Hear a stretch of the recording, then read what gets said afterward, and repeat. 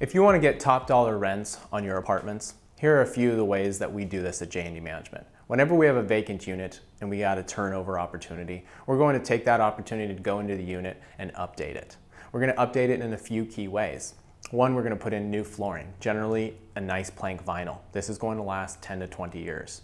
We're going to go into the bathrooms and do a nice tile surround. This is going to make the bathroom and the shower area really pop. The last point of interest is going to be the kitchen, making sure that you have nice cabinets with nice finishes and a nice countertop. Generally, we like quartz. Quartz is going to last longer for all of our tenants and ensure that the landlord doesn't have to replace it or it gets broken like old tile or even granite.